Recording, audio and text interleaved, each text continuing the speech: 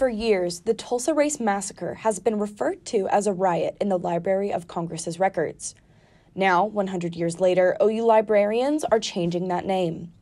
In the summer of 2019, the group started putting together evidence. The task force says not only is massacre utilized more in search engines, but the title of riot purposely oppresses Black Tulsans. Well, this language was used specifically to manipulate systems and oppress those in the neighborhood who lost businesses and who lost homes. There was no FEMA funding, there was no federal funding, no state funding, no local funding that was ever used to help rebuild the neighborhood. Another member of the task force, Jay Shorten, says changing the name in the Library of Congress will set a precedent for Americans to recognize the event for what it was, a massacre.